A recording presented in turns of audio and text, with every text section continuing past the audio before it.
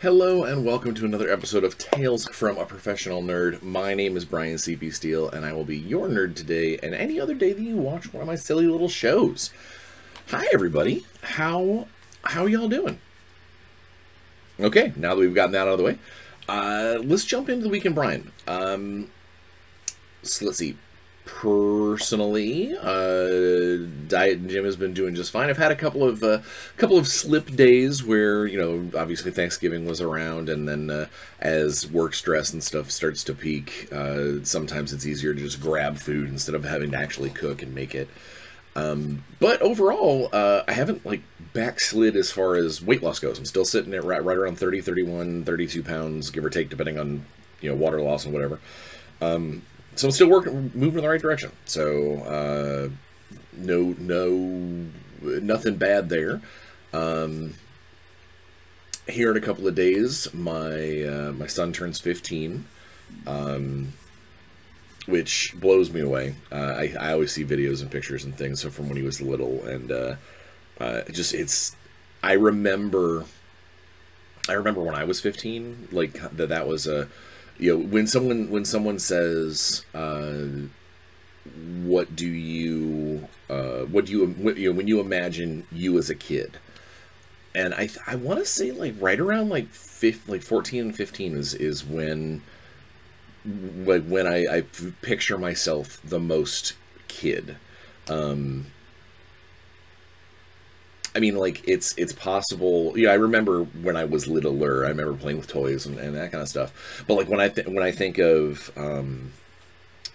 kind of my younger heydays, like 14 through 16 is that time period. So seeing Connor in that area and seeing him come into his own and, you know, hang out with his friends and you know, go do things with girls, and it's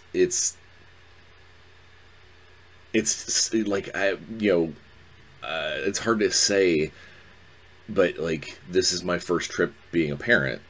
Yeah, obviously my first parenting down the way, and I see these things and I know why parents do what they do, if that makes any sense whatsoever. I know I'm waxing philosophical this morning.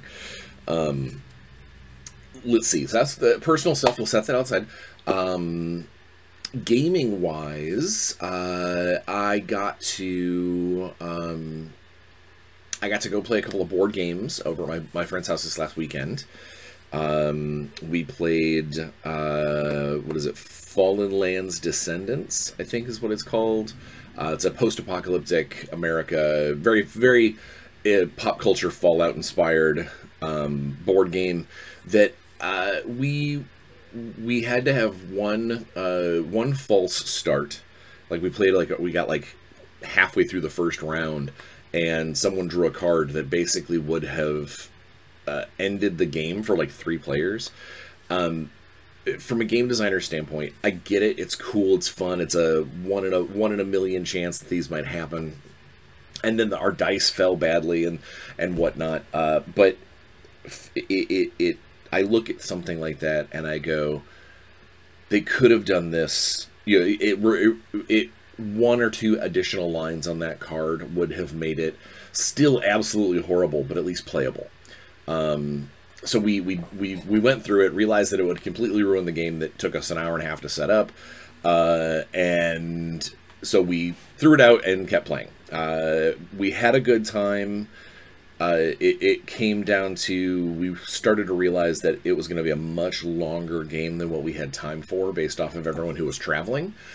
So we used the short version. Basically, it's a game that you are racing to either your town being a certain size or you have a certain prestige. And then there are 2 values. There is the full value, like if you're playing a full game, and then there's the shortened version if you want to play a short game. So about 3 or 4 rounds into the game, which rounds take a long time. There's a lot in each round.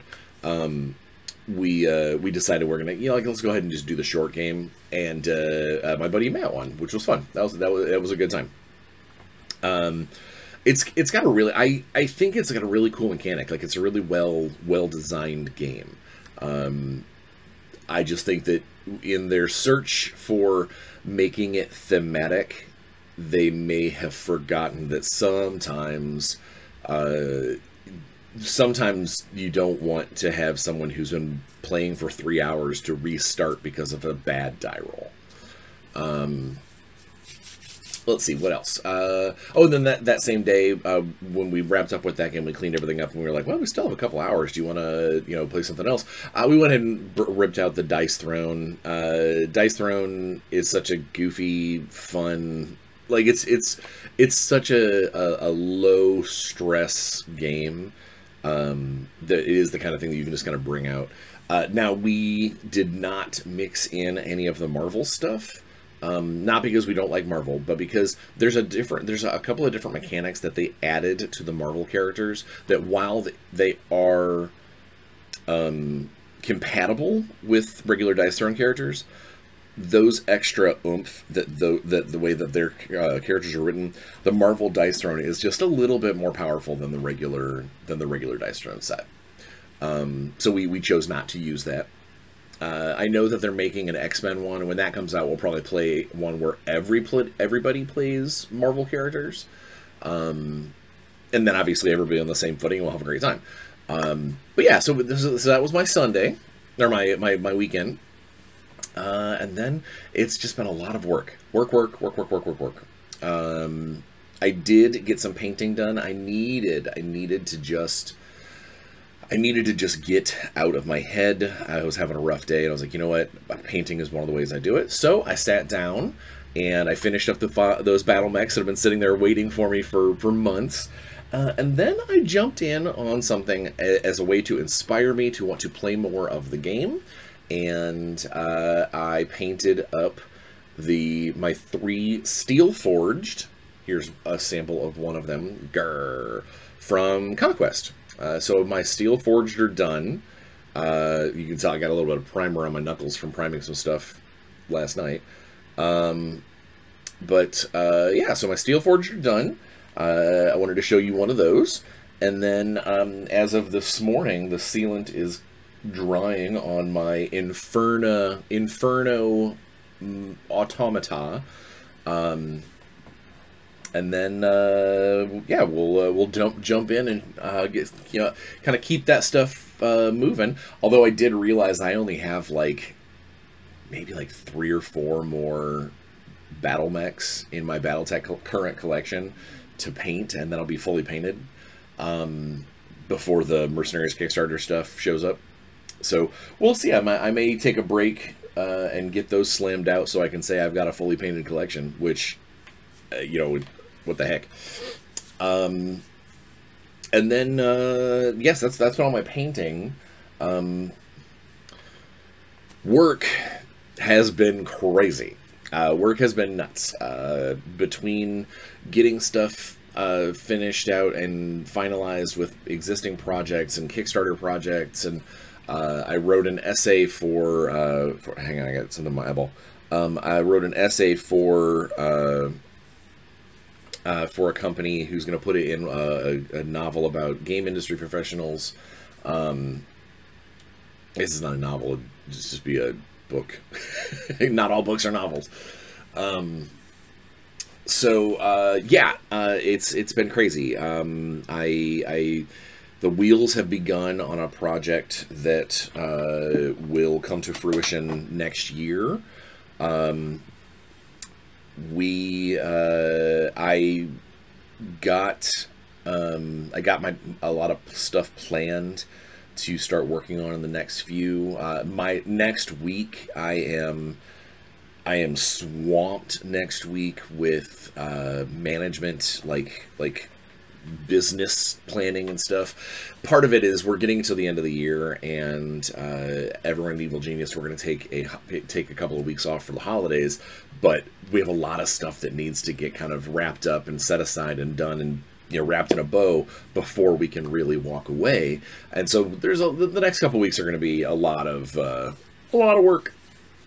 And then speaking of a lot of work, We have, today, you'll note by the thumbnail, obviously, you've already clicked on it, you know, we are going to talk about a cool little care package that I got from the people over at Lynnvander Studios.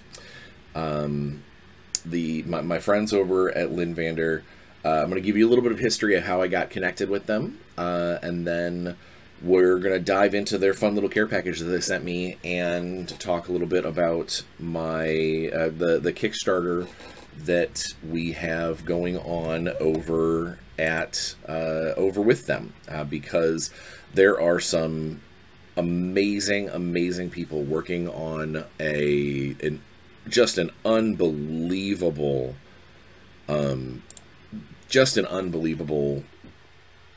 project that I got tossed in at. And so I won't lie, it is it was unexpected to be a part of it, and you back it up a year and a half or so ago, and it even becomes more of a sordid tale on how we got there. So there is an existing book called The Legacy of Mana by Lynnvander Studios. We're gonna page through that here in a minute, because it's a big tome. I mean, like it's a setting book. It's definitely sizable, and it is a D&D 5e adjacent world, as far as like it's its own world setting, obviously, but it runs off of D&D 5e with some heavy modification for the various classes and races and special things, and we'll get into that, you know, some of that mechanical stuff here in a minute. But I'm going to tell you a story. I'm going to spin you a tale of how this came to be, of how my involvement with the project came to be, and more important, how these guys became some of my like some of the people that I am most happy to see when I go to conventions now. They have become part of my convention family, or I theirs. It all started back before GameholeCon 2022. I need to take a sip, and I'm hoping this isn't loud, so I'm going to open it under the desk so it's not in the microphone, because nobody wants to hear a soda bottle, you know, hissing in their ear. So the right before Gamehole 2022, GameholeCon, I get a message from a gentleman named Tommy Gofton, one of the owners, creators of Lynnvander Studios, and one of the owners, creators, managers of D6 Sides of Gaming, which does a lot of videos and a lot of you know, YouTube shorts and things like that. They're awesome. You absolutely should check them out. And I got to work with Tommy and D6, Tommy and Six Sides at GaryCon, I think, the year before, briefly, because I did an Actoroki thing with the World of Chaldea and Peter Atkinson, and they were running the camera stuff.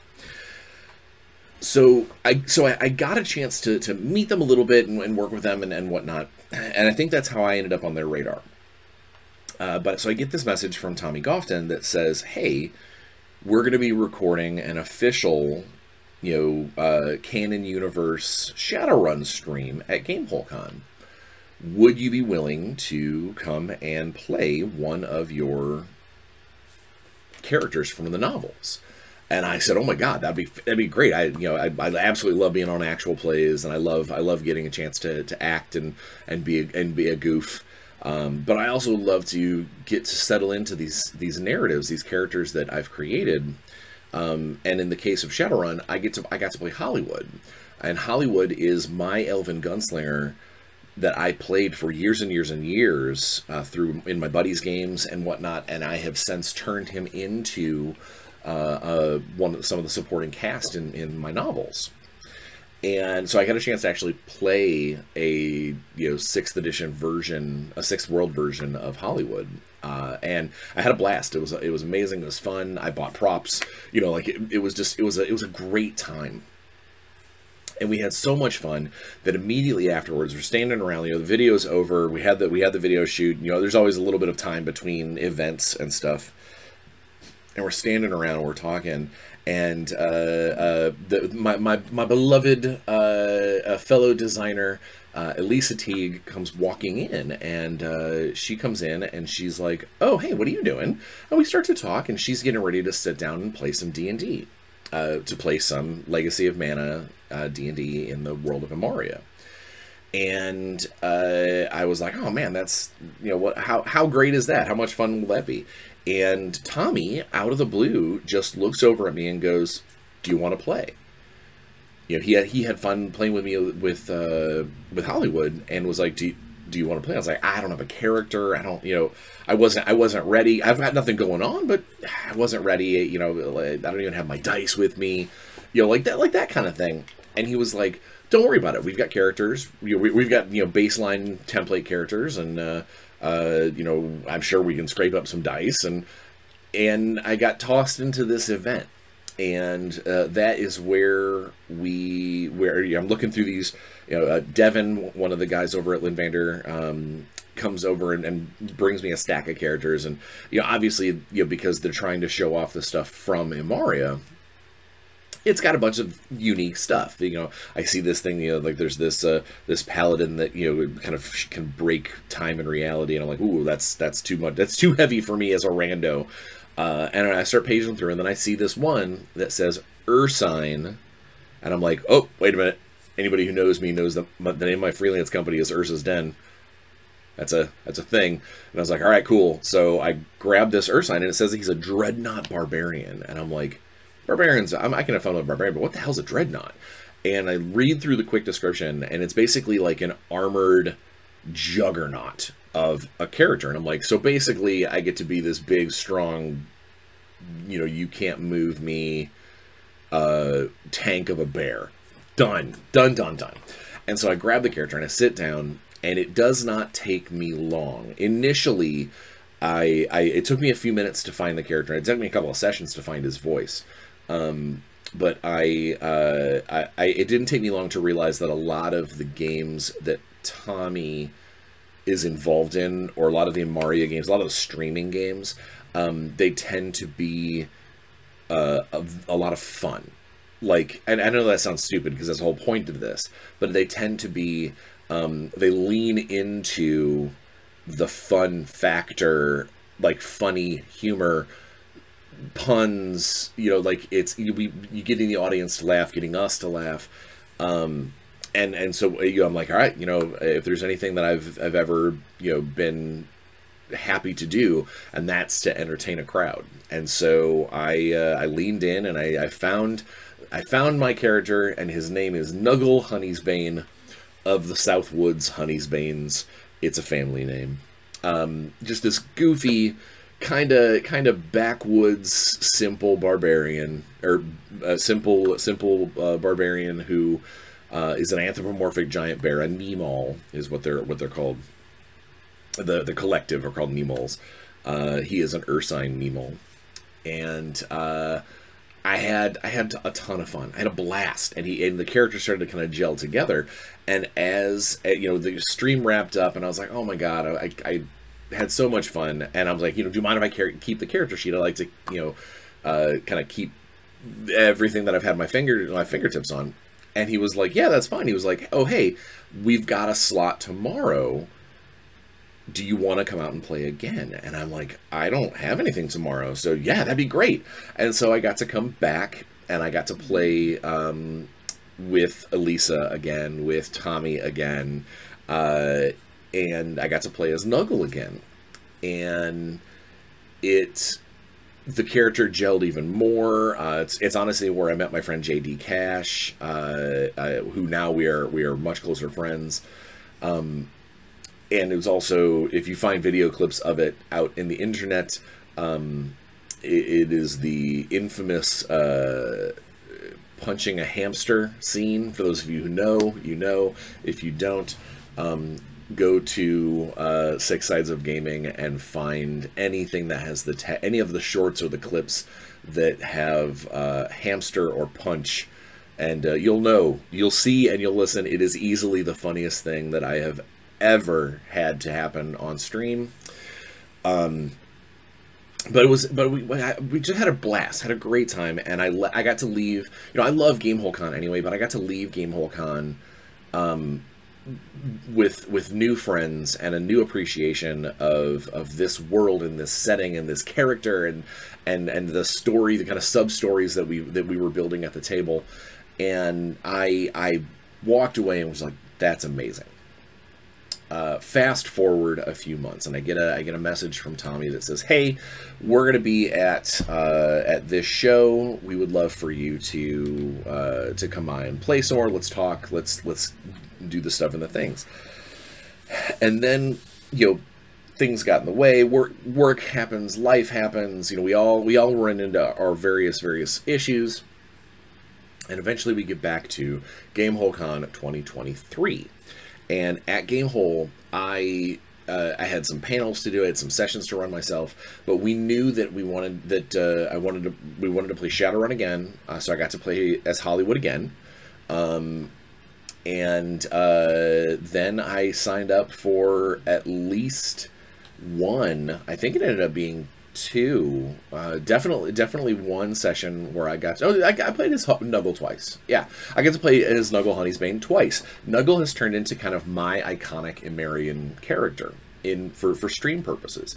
I've got a few other ideas if Tommy needed me to, but I like playing the character. In fact, the next time I get to play him on stream, I've got some props. I spent money and made props for a streaming character. And it's going to be ridiculous, and people are going to crack up when I put them on, we'll say.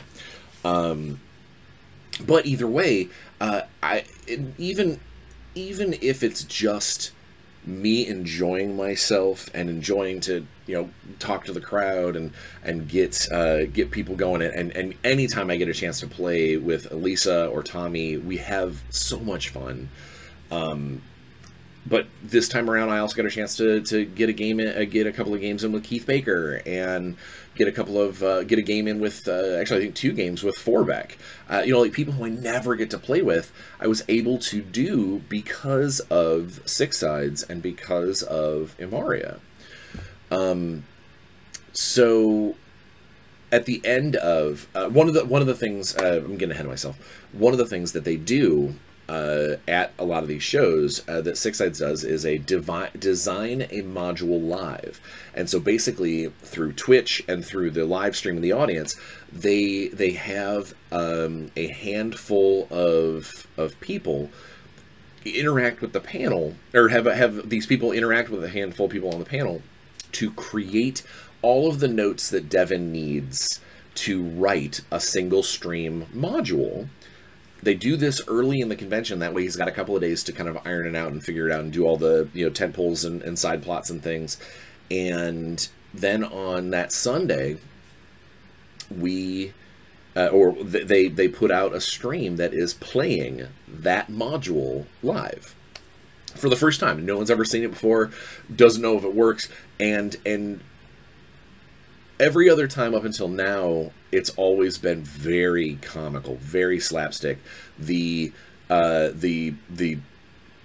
audience and the people who are commenting and whatnot, they come up with some of the craziest stuff that Devin has to put together in this module. And then at GameholeCon 2023, we got whatever the crew was, whoever the audience was that put this together, they put us through a meat grinder. It was the first time I've had to deal with legitimate doppelgangers. One of the other players was playing as a doppelganger version. I get stabbed. It was awesome. I mean, like, it was very, very scary and very, very tough, and we actually had some character deaths that luckily, you know, because it's Imaria and we have money and magic and whatnot, we'll be able to fix these people, because I would hate to think that they're gone forever. But I mean, like, it was really tough. It was a tough adventure, but we had a good time, and we were entertaining, and all the people who helped put that module together, they got to see their ideas come to fruition and get thrown at a bunch of, for lack of a better term, professional role players, to see how we deal with it. It was awesome. It was a ton of fun. And if you don't get a chance to go to Six Sides and check out some of the videos on demand and some of those clips and things to see what I'm talking about, you are missing out. It's really a great setup. But at the end of the Design a Module Live at GameholeCon this year, they had a Kickstarter getting ready to launch for the Pillars of Power, the companion books for the Legacy of Mana Imaria world setting.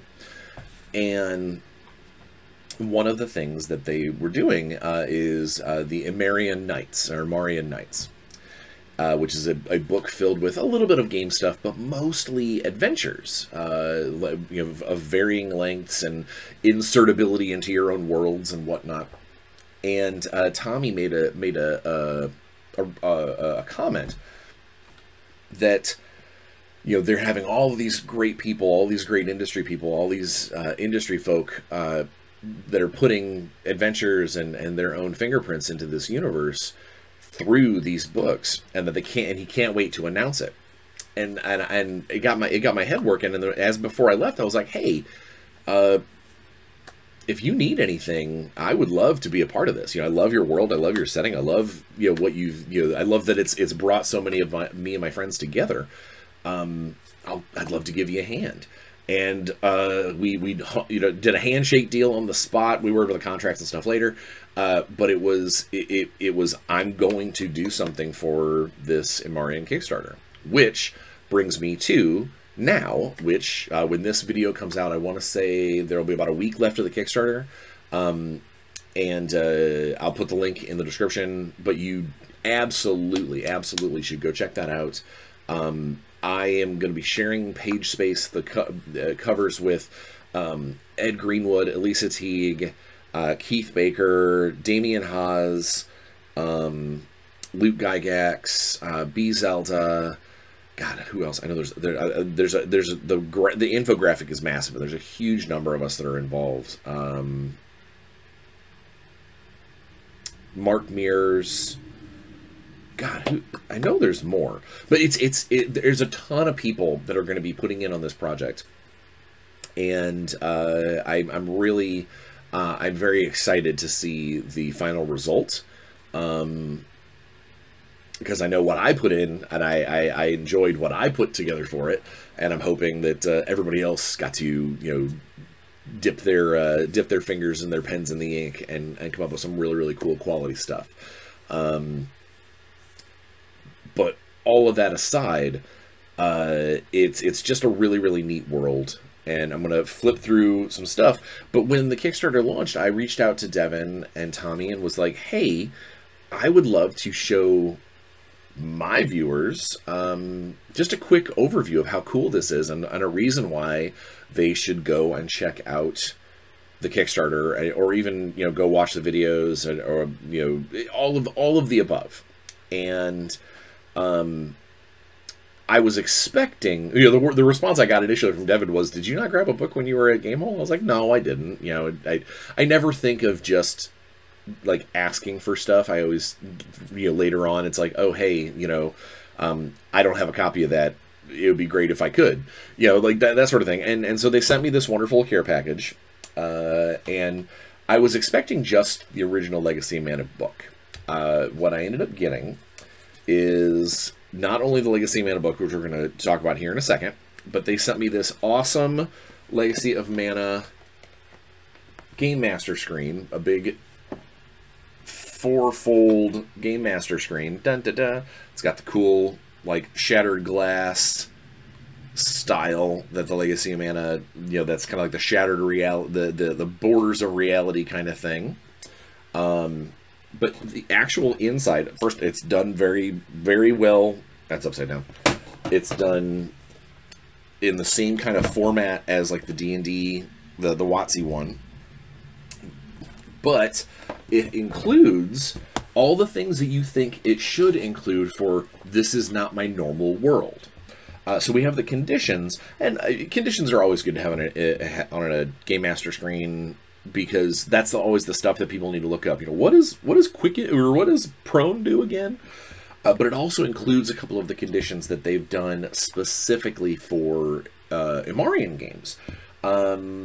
We have delayed. So one of the things with Imaria is it's very high magic, and it also has actual, like, the chronomancy. It's got time manipulation kind of interwoven in its story. It's very, very important. So they've got a couple of new conditions based off of kind of the manipulation of time. We've got delayed. Delayed creature has their speed reduced by 10 feet. On its turn, a delayed creature can either use its action or a bonus action, but not both. A creature that would be able to make multiple attacks as part of the attack action makes one less attack. So it's really cool, and it's a universal thing, and I like the fact the way they worded the creature that would be able to make multiple attacks is a delayed creature can always at least make one attack, and that's so important, because otherwise you could find somebody who doesn't have multi-attack, or a lower class that doesn't have, or a lower level of a class that doesn't have, you know, multiple strikes yet, and just cripple them. Let's see, what the other one we've got. The other time-based one is Quickened. A creature that takes the attack action can make one additional weapon attack as part of that action. Also, a creature may take the dash, disengage, hide, or use an object action as a bonus action. So it's just a neat little, like, you're just faster. It's not quite haste, but you're just a little faster. And then the last one is almost, I think this has been used as like a monster effect before, but it's called Withered. And it's withered is any healing a withered creature would receive, magical or otherwise, become temporary hit points rather than restoring regular hit points. And any trait or feature a withered creature uses that causes another creature to make a saving throw has the DC of that saving throw reduced by 2. So it's just like a little bit of a it's a pretty massive hindrance. But it's not the kind of thing that, like, you know, being incapacitated is awful. Being restrained is awful. Being stunned, awful. You know, these are terrible. Withered, you could almost see as, you know, I'll deal with that in between games. I'll deal with that in between conflicts. You know, like, I'm not going to go out of my way to get rid of Withered. But it means that you're going to have to carry that status around, and those are the conditions that I dig. Is the stuff that aren't just, oh, when the combat's over, doesn't matter anymore. You know, the things that stay with you. There's a few new weapon properties. We've got so Renic Steel is like kind of like the Imarian version of Mithril or Adamant. It's its own cool special magical metal.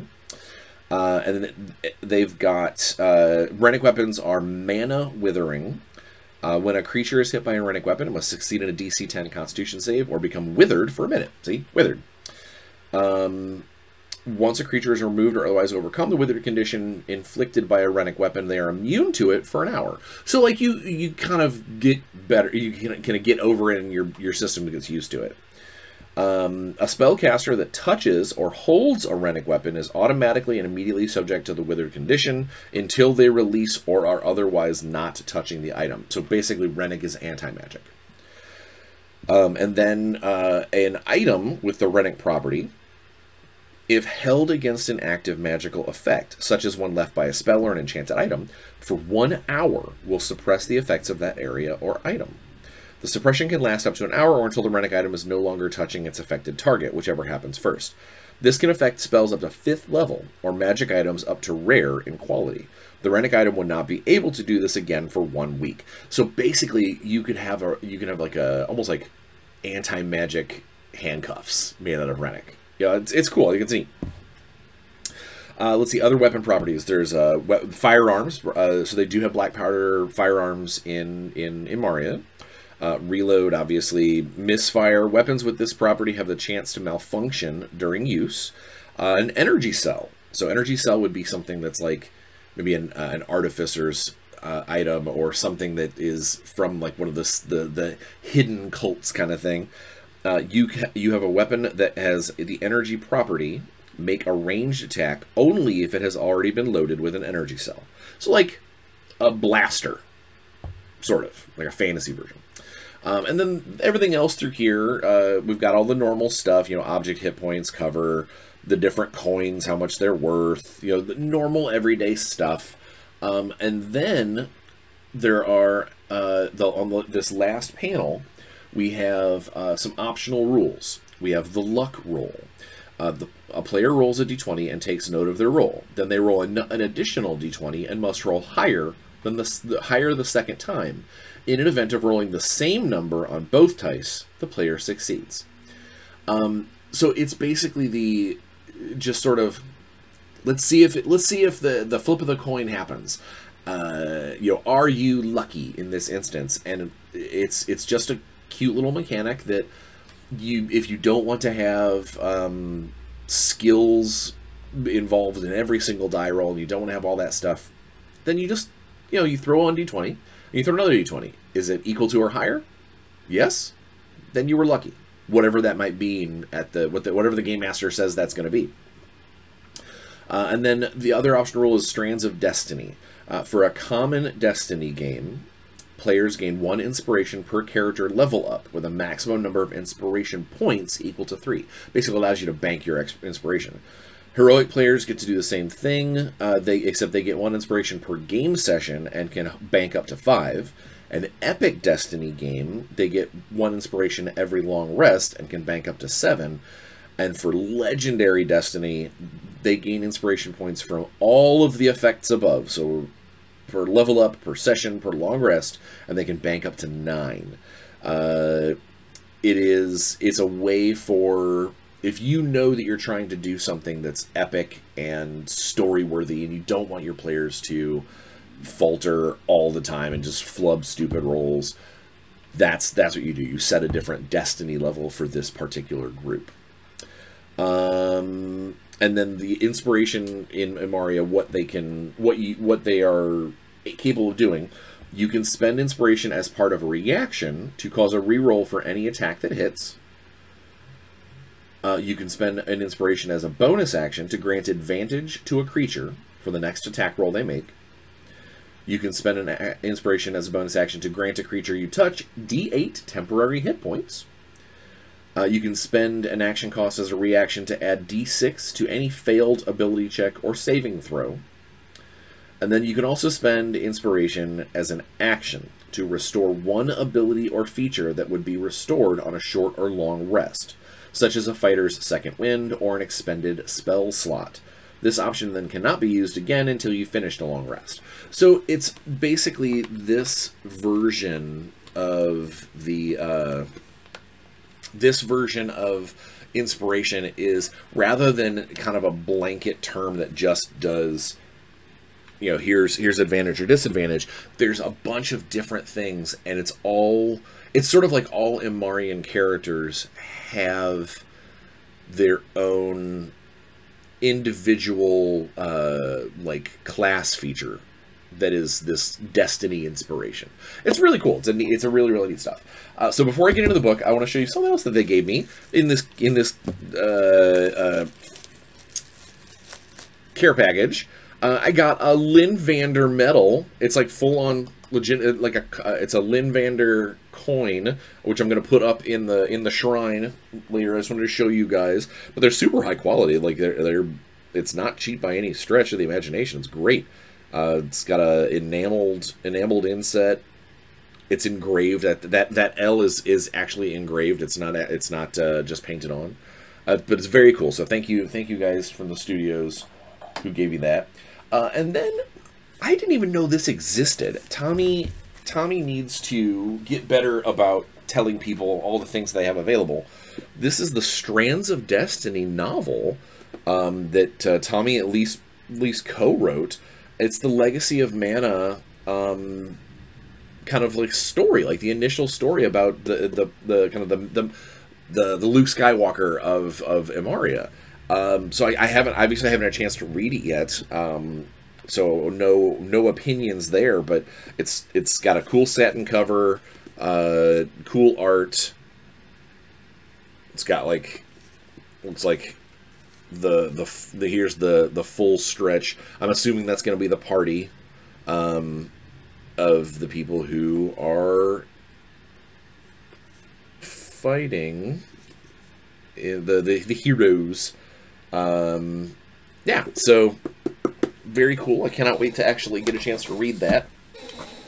And then before we get, let's go ahead and take a quick look at the actual Legacy Mana. So I'm not going to go through. I'm going to read the back. Oh, geez, God, it's such great quality. It's got metallic embossed Lynnvander Studios in the back. It's awesome. All right, I'm going to read the back, and then we're going to flip through the book real quick because I want to make sure that you guys get a general idea of what this world entails. So that way you will get excited and you will run over to that Kickstarter and throw your money down and join us with getting into it. Because obviously, when those Kickstarter books come out, I'm going to be doing a video on them here because I was a part of the project, but also because there are so many cool people that are in that Kickstarter. It needs to soar. It's already funded, so if you're one of those weirdos that's like, I don't back a Kickstarter unless it's funded. It's funded. You're going to get your stuff. We just want to be able to go unlock cool stuff. Welcome to the world of Imaria.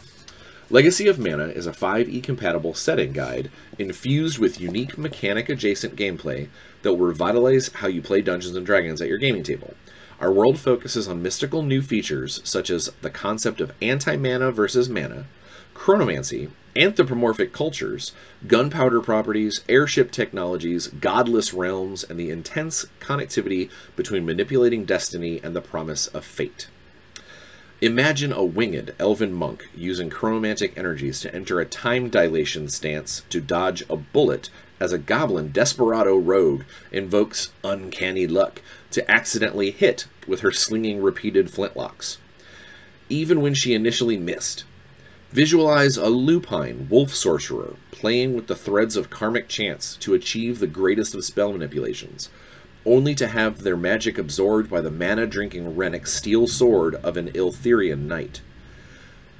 What would happen if an orcish dreadnought barbarian slowly walked up to the wall of a fort and with a mighty swing crumbled it to open a path for her allies, only to have a time-employing two-tailed fox touch the rubble and reverse it back into a wall? You can achieve all of this and so much more within the Veil of Imaria. Grab your dice, record initiative, prepare to have it tampered with by a bard of the College of Time, and get ready for an adventure worthy of time itself. So, yeah.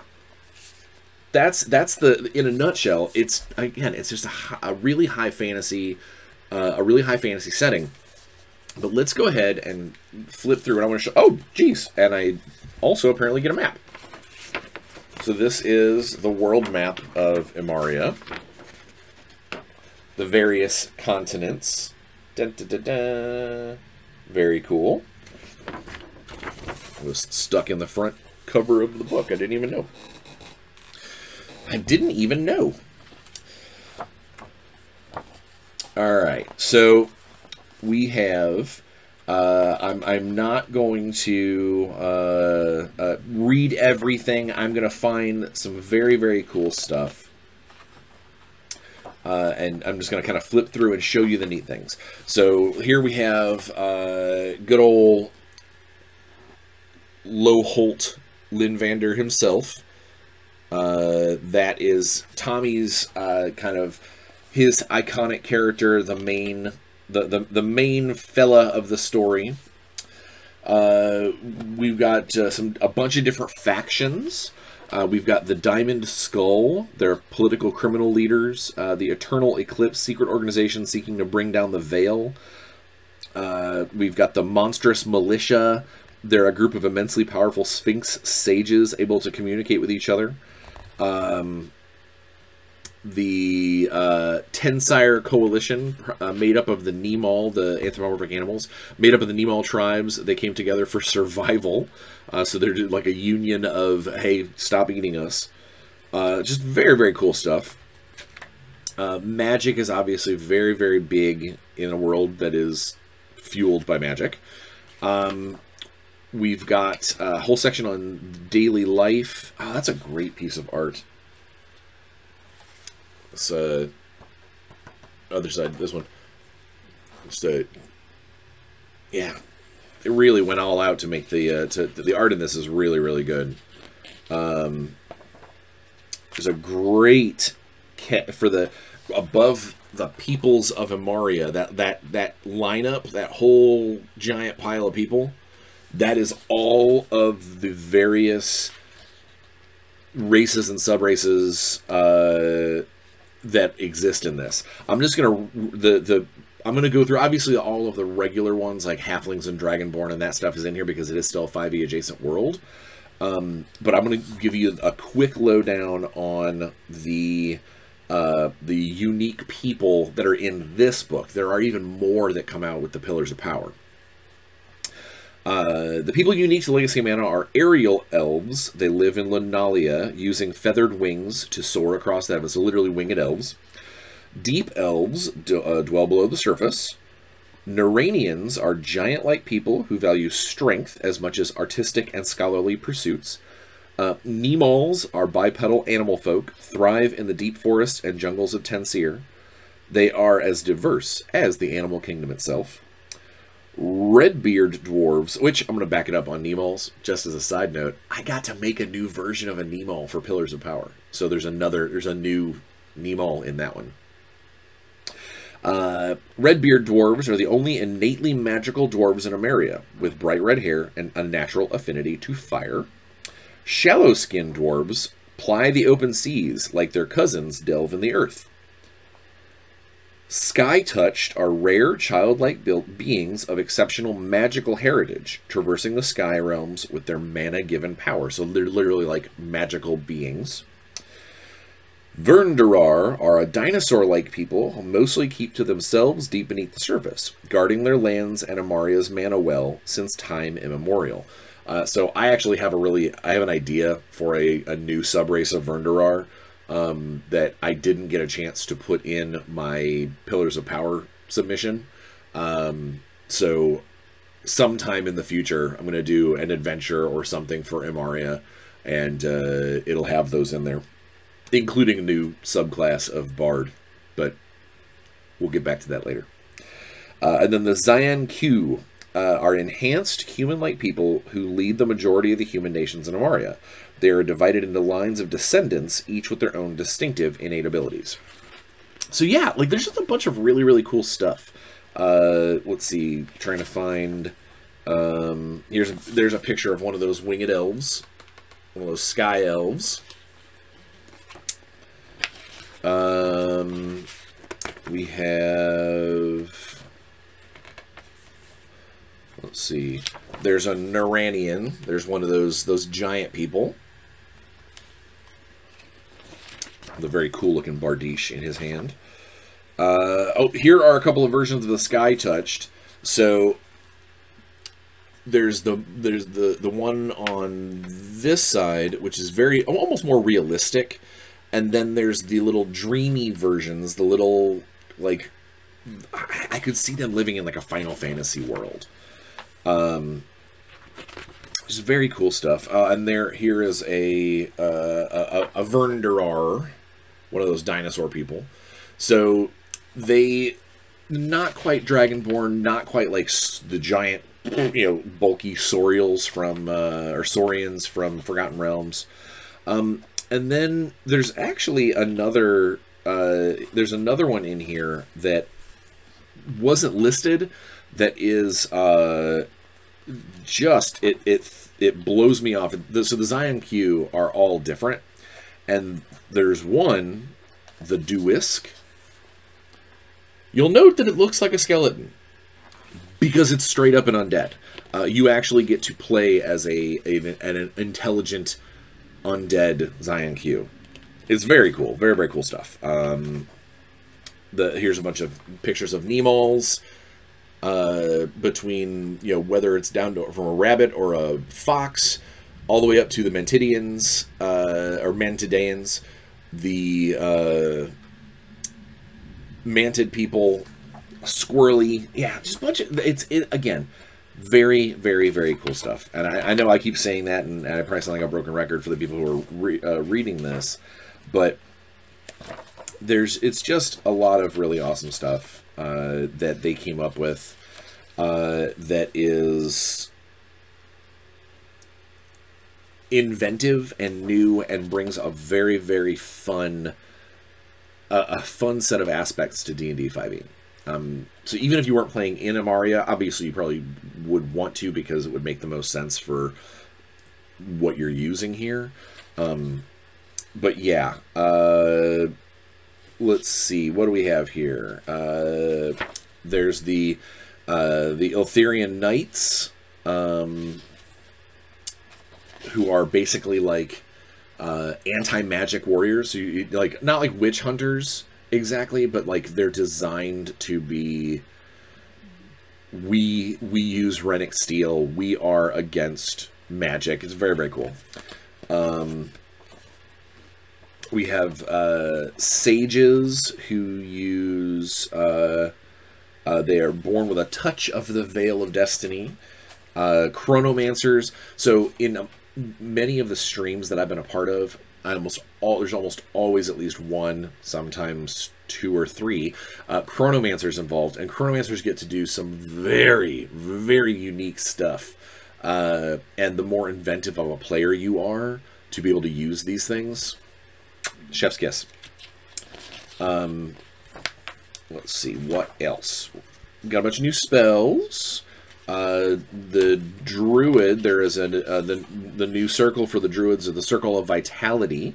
They are, they basically are Druids of magic, rather than necessarily Druids of nature. They're Druids of the magic entity, the magic force of Imaria. Boop, boop, boop. There is a monk that uses, that manipulates time. The Oath of the Ages is a new paladin oath that is manipulation of time. You're getting a thing here. There's a ranger the ranger path that is all about black powder weaponry. So there would be a great like ranger pirate. And then there's the rogue desperado. I adore this class. The rogue desperado is they are the make the most better lucky than good over all things. They make the most out of a bad situation. They actually fail forward into success. They're very, very, very cool, and I think that it would be an absolute hilarious character to play them up, almost like a D&D version of Mr. Bean. Like, just, you know, yeah, maybe you're smarmy, maybe you're, you know, role-playing wise, but I mean, like, as far as the things just always seem to work out, even though it really looks poorly for the person involved.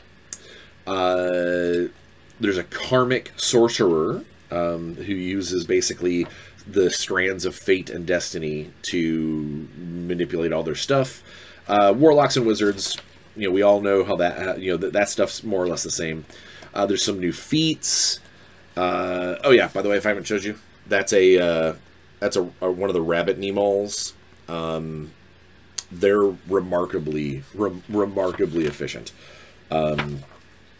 Let's see, then we get into a chapter on the world. It talks about all the different continents, the different orders. It gets deep into who you might be working with. So, like, there's the vast majority of this book is setting and background and all kinds of great cities and locations and, you know, here's a new realm, there's a new realm. Just very, very cool stuff. Like, so let's see, I'm getting up to page trying to see when it stops being about that and starts getting into like equipment and things. There we go. On the equipment section, or the fluff section, the lore. Let's see, where did the rules stop and the lore began? There we go. So all of this in this book, this whole section here, this is all setting information.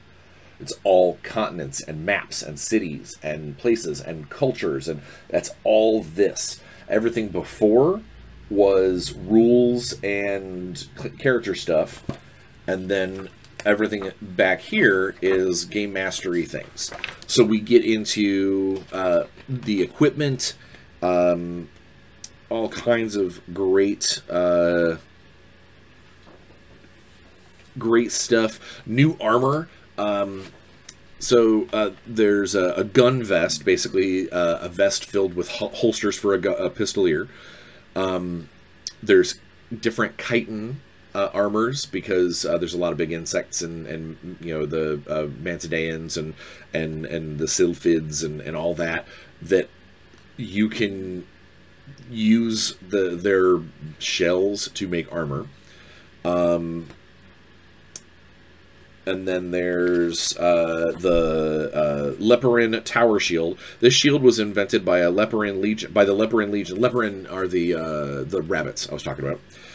And it is key to their battle strategy. When targeted by a ranged attack that you can see, you can use your reaction to gain half cover by blocking with this shield. Only small creatures can make use of this, and any creature of medium size or larger uses it as a standard shield.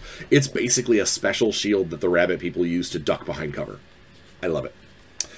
We've got different new weapons, obviously a whole bunch of guns, you know, the black powder things, but then there's also the Sunfire rifle. This is remember, it has those energy pistol things that requires an energy cell. There's a Sunfire pistol and a Sunfire rifle that, yeah, they don't do necessarily, like, you know, they're good weapons, they're good ranged weapons, but the primary reason why you would take them is that they do radiant damage. Instead of doing piercing or bludgeoning or regular, they do radiant damage, so they're excellent for, imagine having like a like an like a vampire hunter that uses a Sunfire rifle. Be awesome. And then we've got Rennick weapons, and then a whole bunch of adventuring gear, and then of course we get into the magic items. There's always going to be magic items that are special. Let's see, the Identify Magnet, an uncommon wondrous item that requires attunement. It is cursed. When the Identify spell or another means of magic item identification is used within 30 feet of the Identify Magnet, it automatically attunes itself to the creature identifying the item. All attempts to identify then return the result of that the item being identified is the Identify Magnet. If this item is discarded in any way before the curse is broken, it will automatically reappear somewhere on the creature that is attuned to it. You basically get, it's this block that teleports to someone using Identify, or magic, identifying magic, which we mean like detect magic if you use it to research into an item. And it then becomes everything that you ever pick up is the Identify Magnet. It blinds identifiers. I love it. It's adorable. Let's see what else. The Monocle of Insith, a rare wondrous item. This magic monocle allows its wearer, as an action, to speak a command word and grant 10 total minutes of true sight to be shared with any creatures it can see. The recipients of the true sight must be chosen by the wearer, and each is granted the same duration. For example, if the wielder grants true sight to 4 different creatures, each of them gains true sight for 2.5 minutes in total. This property cannot be used again until the next dawn. It's just I love the fact that you're cutting up minutes. You'll get 10 creatures, we all get it for 1 minute. 1 creature for 10 minutes. You know, it's awesome. I love it. Let's see what else.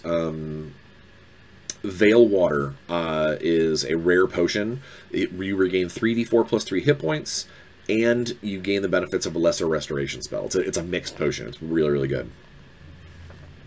Then there's some new technology for airships, pure Renic crystals, some supernatural stuff, like you could be in an area that's not as powerful with magic. You can get into an area that is literally mana dead. And there's various tables and rolls that you could do when someone tries to cast a spell in those areas. Then some optional rules like I covered in the Game Master's Guide, or the Game Master screen. And then we get into some ships, some airships and stuff. And then the section of new monsters. They call it a Friends and Foes because not all of them are monsters. Some of them are just like NPC style things. But we got Iltherians. We've got more Iltherians. More Iltherians. We got a Renic Automaton, which is a big, scary Renic steel golem, basically. Renic Titancraft. It's a giant version of it. We have some sages. We got a Dreamwalker, a Channeler, a Chronomancer. The Plague. I love this. The Plague, collectively, is called, these are poisonous creatures that have adapted to the Azer ecosystem. The Plague arose when a chunk of Serpentica reached the lands of Azer. The Plague spread rapidly and sickened the forest, rivers, and parts of the lands. These creatures are known to consume everything in their path and are particularly attracted to luminous beings. So yeah, they're just these like nasty, it's like this anti-everything ooze that exists. You could use that. You could totally use Plague as a environmental bad guy like that. The Urlogs, they're natural territorial beings who constantly compete for leadership. They usually dress in the skins of exotic creatures. You've got Scouts and Bone Breakers. We have the Shimmerfish. They are the Shimmerfish of Kinbia ride waves of heat from the desert's surface. They're big, like heat wave floating sharks kind of thing. They're very cool. We got a Rot Strider, a Wicker Slate Elemental, Verdant Growth Elk, which is a part plant? I don't remember. Is an example of Ancelebia's attunement to the natural flow of mana, covered nose to tail in thick, vibrant moss. It's a big, like, plant elk. A construct made of mana crystals, various veil shades, so, like, undead that live within the veil of magic. The Betwixt Lurkers, they are formed from the concepts of violence, murder, and hunger. Yeah, just so much cool stuff. Mantidaean Spore Tender, so basically like a mantis person that farms fungus. A giant Armagaunt. These giant pale white and blue beetles form the might of many Mantidaean dens. They are armed with a large singular horn that splits into two prongs at the end. These prongs can open and close at extreme speed, allowing the insect to burrow through stone and dirt with ease. They're giant drill beetles, basically. Thrum hoofs, they're huge, the gazelle-like animals. There's a few world whales, gargantuans.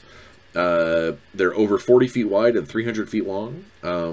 They're basically floating islandy type things. Another gigantic thing, the Megmok, an immense reptilian creature with crests of feathers interspersed with its hardened granite scales. This is basically their version of a kaiju. Unicorn Wraith, an evil undead unicorn. That's right. Shatterfolk are glass elemental kind of things. Yeah. And then at the very end, we have the book ends with a hand-drawn, like Tommy's original hand-drawn map of the world before it became the cloth, or the fold-out one that I've got. And there's actually a cloth version that's in the Kickstarter, so if you want to like have it have a cloth map of the world. It's very, very cool stuff. And I know I've said that about a billion times. So I just really wanted to point out how great of a world this is. And that you should totally go check out the Kickstarter.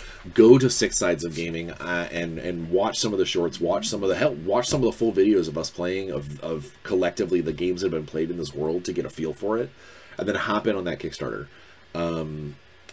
It is a really just a fantastic host of talent. You know, all humility aside.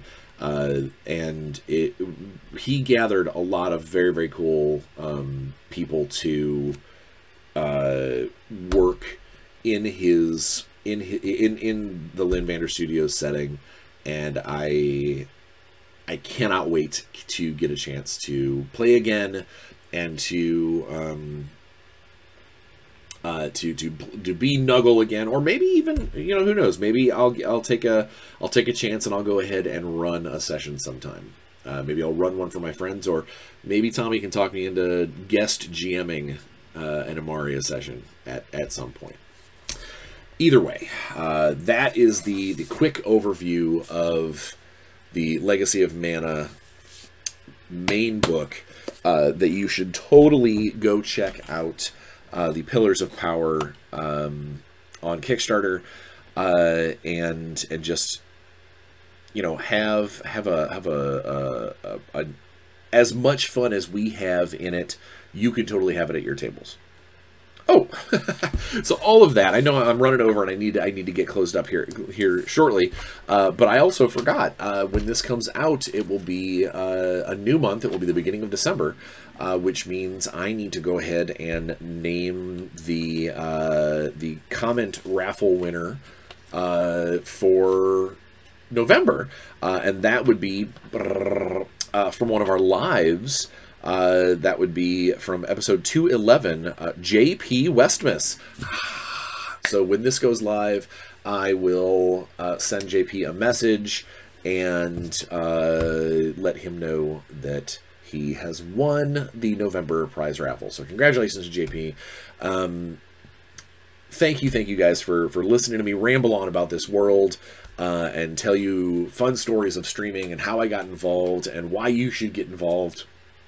Please go check out that Kickstarter.